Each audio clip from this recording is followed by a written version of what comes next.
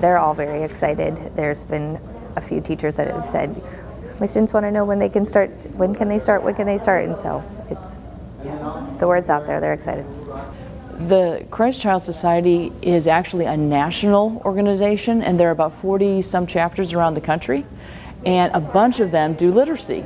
We had a group that wanted to do something, and so they're like, we saw these models. There are a couple of other Christ Child Societies that have bought vending machines in elementary schools, and we've seen that that has been very positive, and so we thought, okay, well, let's do that too. So that's how it started. I think it's just, this is just a really special opportunity to get books in the homes of our students.